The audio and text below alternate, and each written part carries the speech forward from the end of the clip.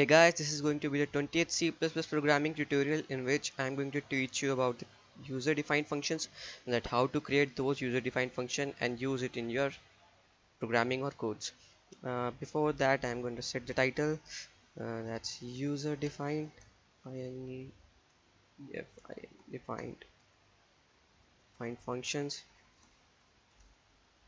Okay, this tutorial is really very important because if when you are going to create a larger program, so you are going to divide your program in small chunks, and these are going to be divided in the functions. So let's start with a pretty basic function. Let's say I'm going to declare a function here. Let's say void a add. Let's say I'm going to create a function which is going to take two variables as a parameter or two parameters which are going to be computed as an addition, and then we will display the result. So let's say int a comma int b. This is going to be a pretty new things for you people, so if you are not following up, just stick with the programming right now because I'm going to explain you later on. So, and then void main function. Now what I'm going to write here is, let's say if I'm going to pass the two parameters a and b, I'm going to print out simply cout uh, addition addition of two numbers is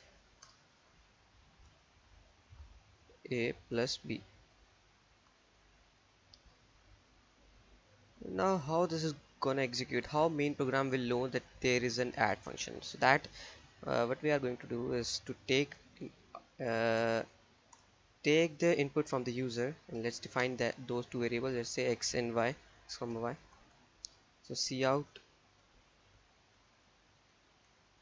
enter first number,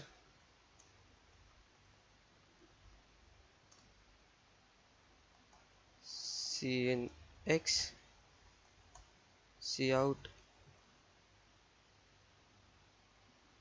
enter second number, c in y.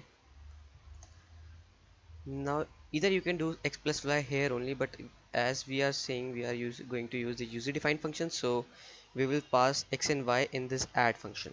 Let's say add, this is what we have defined above, add x comma y. X comma y are the integer value which are going to be passed from this position x and y, and these are going to be sent to this function which is defined above, and they are going to be considered as int a. So x will be integer a here and y is going to be integer b here, and int a and int b are going to be added up or summed up, and then it will display the addition of two numbers. So before that we are going to write gtch function, and one more thing, the clear screen function to clear the screen, clr function. Now we are going to execute our program.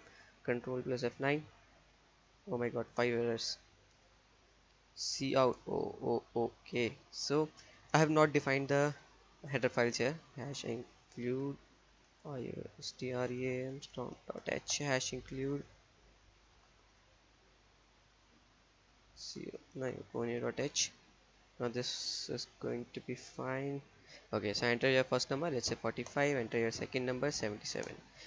So the addition of two numbers is 122.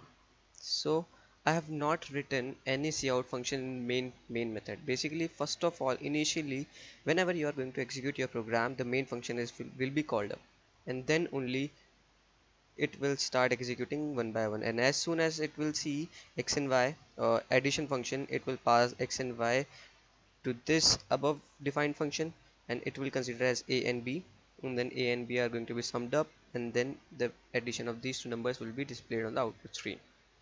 So I hope you have understood. If not, then you can comment below or mail me or whatever you can do. So that's all. Thank you for watching.